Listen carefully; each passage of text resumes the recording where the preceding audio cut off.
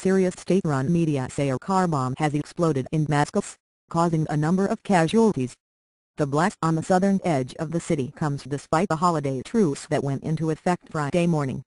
The ceasefire proposed by the UN Arab League envoy to Syria, Lakhdar Brahimi, has been marred by scattered violence and fighting in several towns and cities across the country.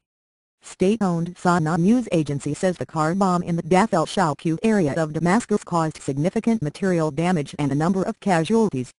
It did not give specific figures or say thank you for trying verbose. This recording will go away once the product has been purchased. What the target was. Car bombs targeting Syrian security forces in the capital have become common in Syria amid the raging civil war.